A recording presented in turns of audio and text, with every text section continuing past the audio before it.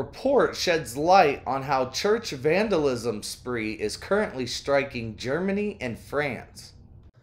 Incidents of vandalism and arson of churches have spiked in recent weeks in Germany and France.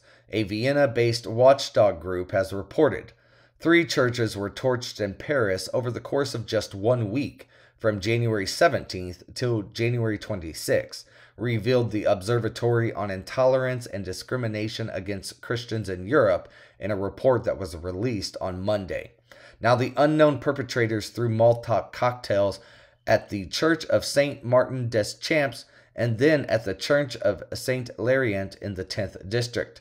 Also, the Church of Notre-Dame-de-Fatima was the victim of 2 separate arson attacks, one on January 17th and the second on January the 22nd. According to one source, the door of the church building of the Notre-Dame-de-Fatima was sprayed with a flammable liquid and then ignited using newspapers. Following the attacks, the Paris Judicial Police opened an investigation into, quote, religiously motivated voluntary damage by means of incendiary devices, while Emmanuel Georgi, the first deputy mayor of Paris, has promised increased prevention and surveillance measures near places of worship. So far, nothing has succeeded in reducing the number of church attacks.